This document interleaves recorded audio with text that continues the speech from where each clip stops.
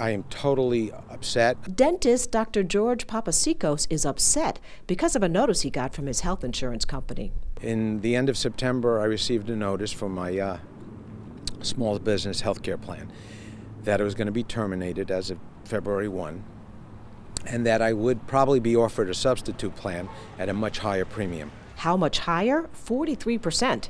He's not alone. Blogger Nicole Sanders had a similar reaction when she found out her insurance coverage would cease.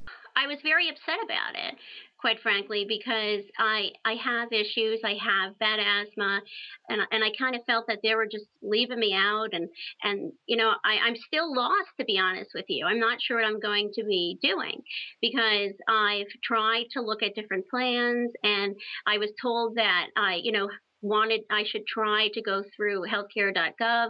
I've been trying to do that for a while, and it's been unsuccessful so far. Horizon Blue Cross Blue Shield of New Jersey announced it will not renew any small group or individual plans in 2014, impacting potentially 500,000 people, despite the president's call urging insurers to reinstate canceled policies.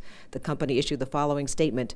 Horizon Blue Cross Blue Shield of New Jersey has been working to implement the Affordable Care Act for the past 3.5 years, and undoing our work and essentially creating new plans in 3 weeks has proven to be impossible. But United Healthcare, parent company for Oxford Health Plan, said the company is working with our brokers to assist our small group customers in New Jersey who wish to renew their 2013 health care coverage. But even if plans are reinstated, other problems could crop up, say experts. Continuation of plans, does create some attractive options for certain consumers.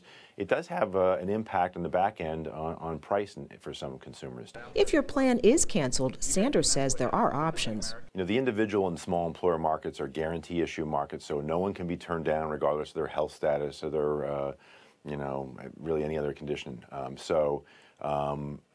Folks are not losing coverage necessarily on January 1st. If your plan renewal is on January 1st, then you need to look for alternative coverage. And the health exchange's website is working better, but with such a disastrous rollout, it's unclear if consumers will continue to go there to shop for coverage. I'm Desiree Taylor, NJTV News.